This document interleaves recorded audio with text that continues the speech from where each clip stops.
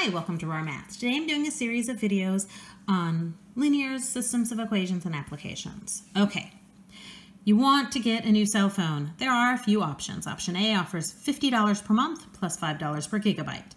Option B offers unlimited data for $95 a month. Okay, so it says find a linear function that models monthly cost, CFG in dollars, of option A. So the cost per gigabyte for option A is $50 plus $5 per gigabyte. Now, you are more than welcome to keep this in y equals mx plus g and have 5g plus 50. It doesn't really matter.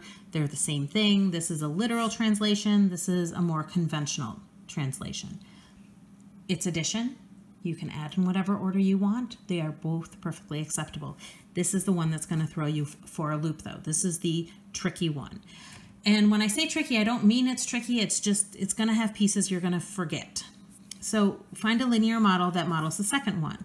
Okay, it's $95 per month. That means the slope is 0. It means we have a horizontal line. It means there should not be a g in this equation. And this happens a lot in equations, especially these story problems, to see if you understand when your slope should be 0 versus something bigger.